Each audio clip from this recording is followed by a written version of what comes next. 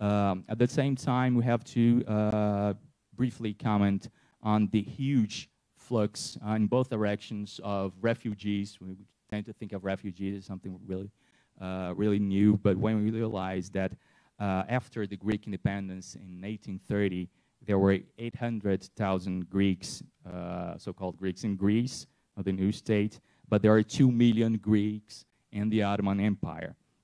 In the 18th century, after the Crimean War, the Tartars of Crimea, 200,000 Tartars were expelled or fled the Russians. So the Turco-Russian War was even more tragic. I won't delay myself with this here because some people are going to talk about it tomorrow.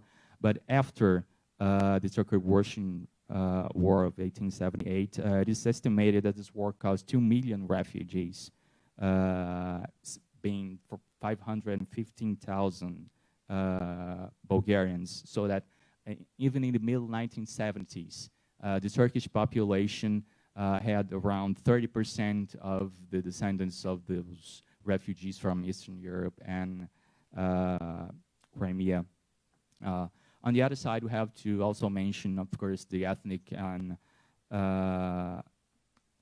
cleansing and genocide by Turkish against Greeks and Armenians, which Paulo has already dealt with. But the two issues I want to deal with today with some detail. First is the creation of the officializing of the Greek Catholic community in 1848, and a little bit later about the massacres of 1860, which Paulo, by the way, has already, we didn't talk about this before, so I had no idea. It was not some kind of planned before. The question we have to ask here is why those communities, various communities, why did they want, from the 17th century onwards, why did they gain from converting or reverting, whatever term you prefer to, Catholicism? The most common interpretations you have in history is that because it was politics of identity, so to speak, more than a question of dogma. They had some political and economic interests in converting to Catholicism. But this is a questionable assumption, as we'll see. Because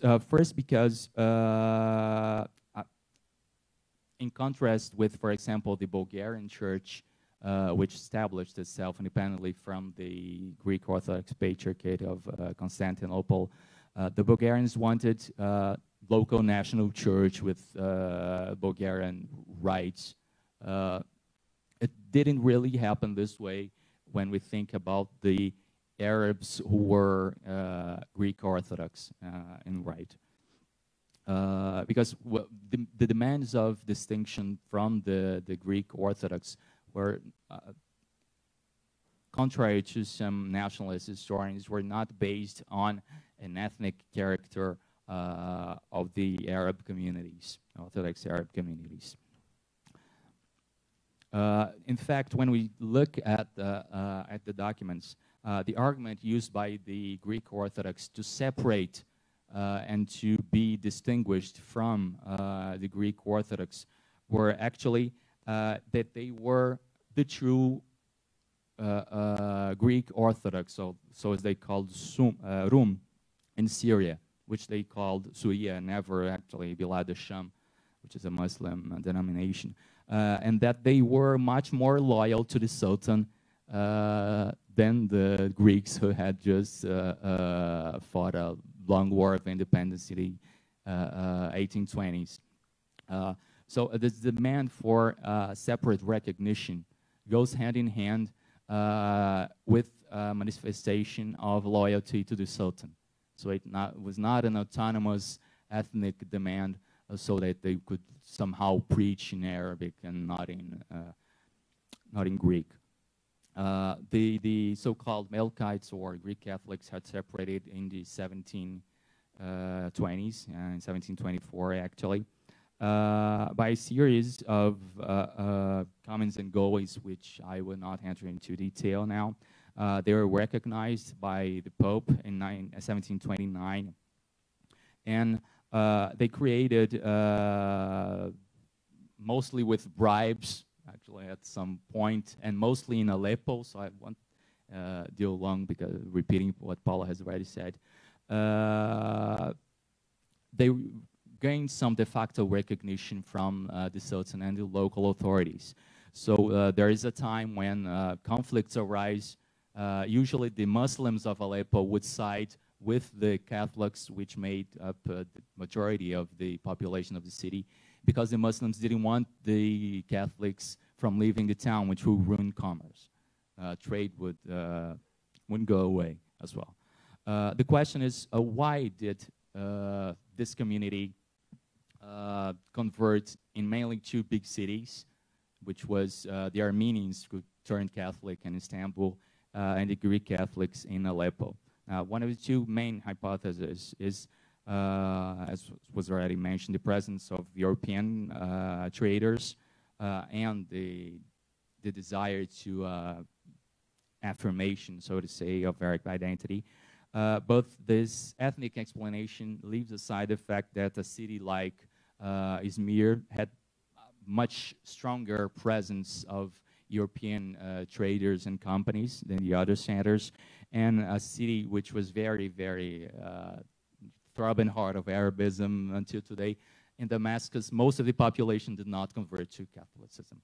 So this explanation does not fare well when you compare those two cities. One of the explanations proposed by Bruce Masters, who studied specifically the Greek Catholics in Aleppo, was that spiritual, cultural, and political needs, and this is quite important, of an emergent Christian mercantile bourgeoisie were embraced with enthusiasm. So we have a group of people who identify themselves both economically and, might we say, civilizationally, with European missionaries and with the European powers to be. So what we have is that behind a facade of traditionalism, we have the expression of deep-seated changes which will take shape in 19th and early 20th centuries. We can also note the role here that was not really mentioned of women, because women have much more restrictions in the traditional Orthodox Church than with the post-Reformation Catholic Church. The missionaries valued much more the role of women who started to learn how to read and write and maybe choose the life of celibate instead of the traditional motherhood. And also culminating in the insertion in the capitalist economy in the late 19th century and the public life, though not the political life. This in turn will end with the Nahda, Renaissance, Arabic Renaissance in the end of the 19th century, which was intrinsically tied to the missionary and political enterprise, both the missionary and the educational enterprise of Europeans in the Middle East, something that was not really stressed as I think it should. The first universities in the Middle East were created by missionaries, both the Protestant College in Beirut, now the American University of Beirut, and the Université Saint-Joseph, which was created to counter the Protestant College by the French Jesuits. Another thing to stress here is that the Melkite diaspora in the Middle East, in the Levant, was pretty much tied both with and against European powers and traders and the local powers. So to distinguish themselves from local Orthodox was very, one might say, useful and even Machiavellian. Historian says that the diasporas of the Greek Catholic Christians in the Mediterranean seaports of Egypt and the Levant was, quote, one of the most important developments affecting trade between Egypt and Syria in the 18th century. So that most of the monopolies, principally mainly of cotton and silk, they were in Egypt and Palestine and the Lebanese coast, were dominated incredibly by Greek Catholics. because the governance of those ports chose Greek Catholics at the time instead of Jewish traders. The massacres, also called events of 1860, that were already mentioned by Paulo here. I might want to stress one characteristic here, that this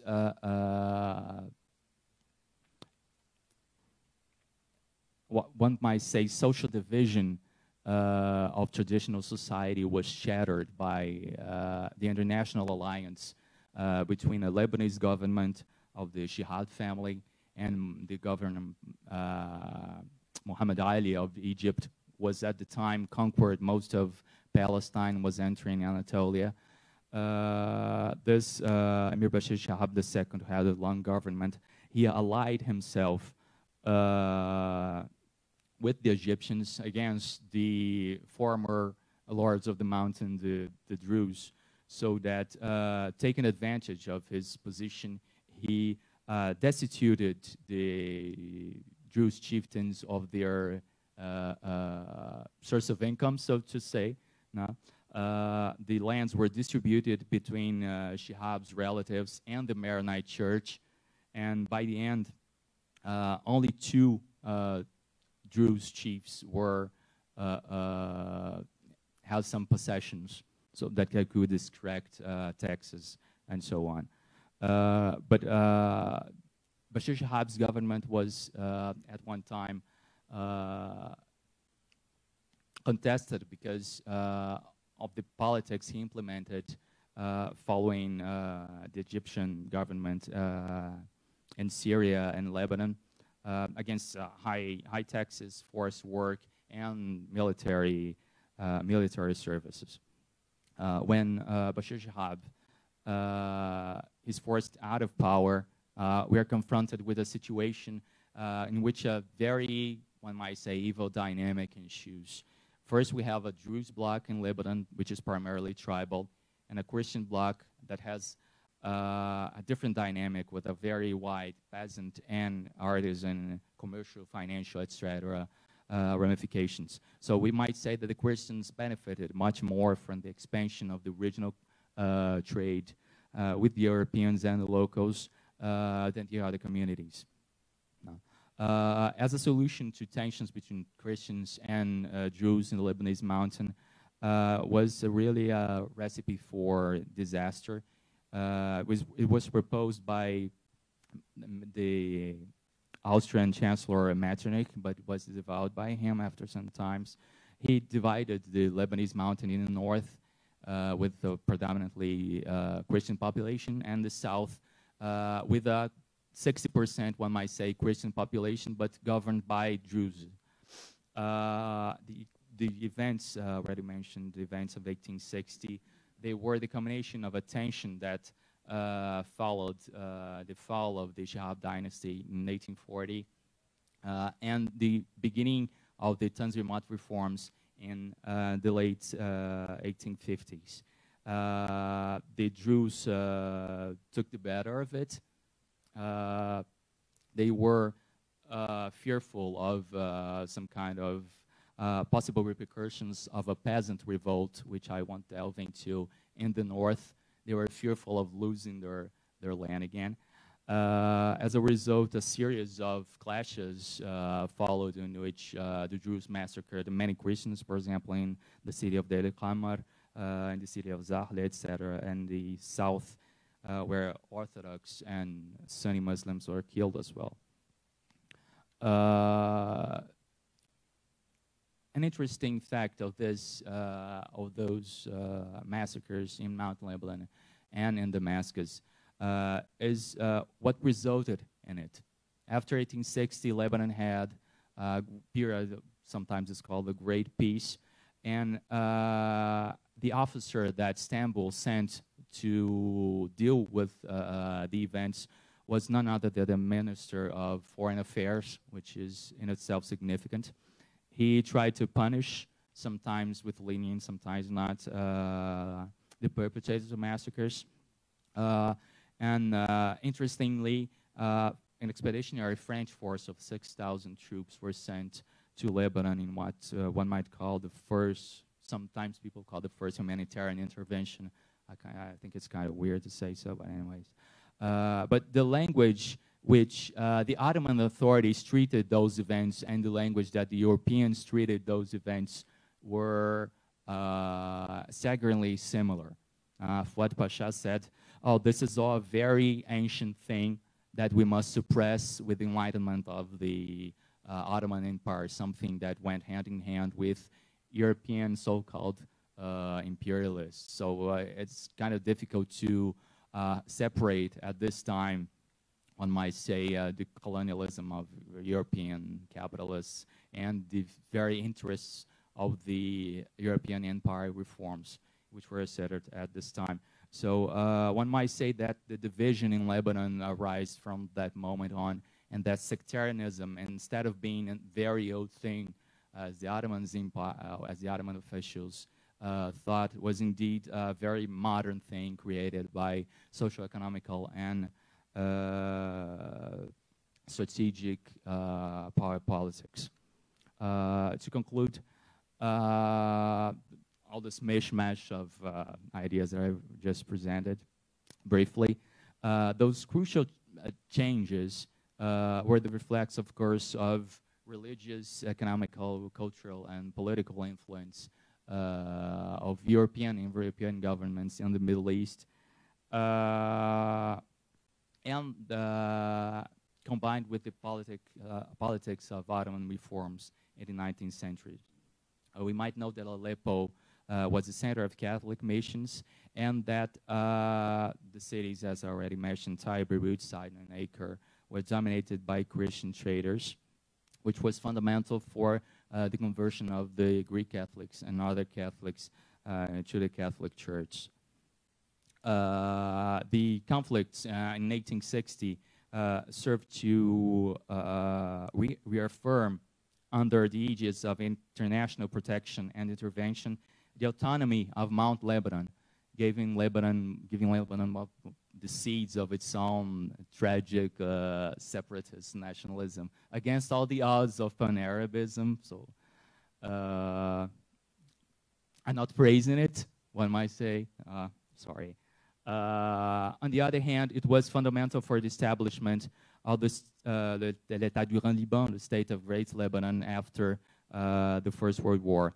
And just as a side note, the presence of missionaries and educational institutes, schools, was very important for the creation both of Lebanese particularism and pan-Arab nationalism, paradoxically.